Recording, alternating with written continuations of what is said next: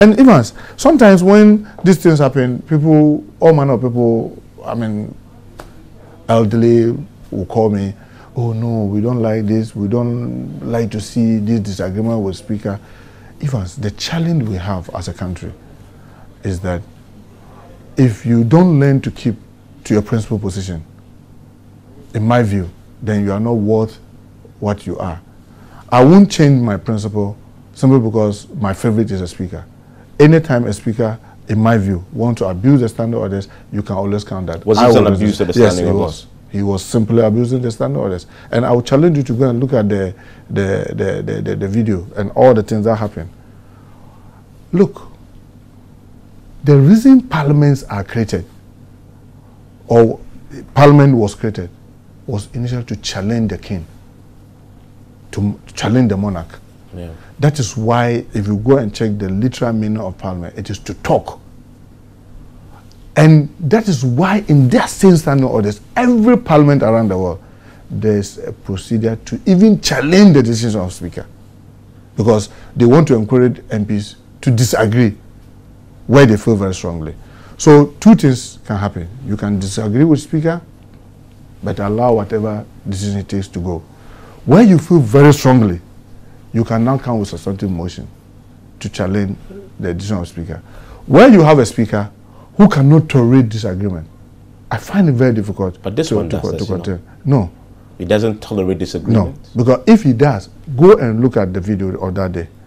Show me anything that I said that warranted an apology. Just tell me. It's simply disagreeing with you that, Mr. Speaker, I read 106 well. The way you are, the path you are taking, I disagree with you. There's no way that path allows you to set that committee and refer the thing to committee. And you see, in parliamentary practice, speakers are supposed to be the like ombudsman. You listen and then you take decision. Where there are conflicting views, then you come in to set the direction.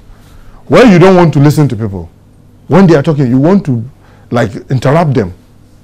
That's not good enough. And you see, I'm sorry to say this, when you want to turn the chamber of parliament into a palace, then you become a tyrant.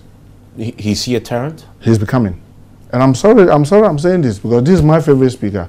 I mean you I can tell you. You whip your members I to can elect tell him. you that if there's a member of parliament today in this house who, if I were a Suku fan, will enjoy the reign of this speaker, I don't think anybody will have enjoyed his reign better than me. I mean, he owes his speakership to your whipping abilities.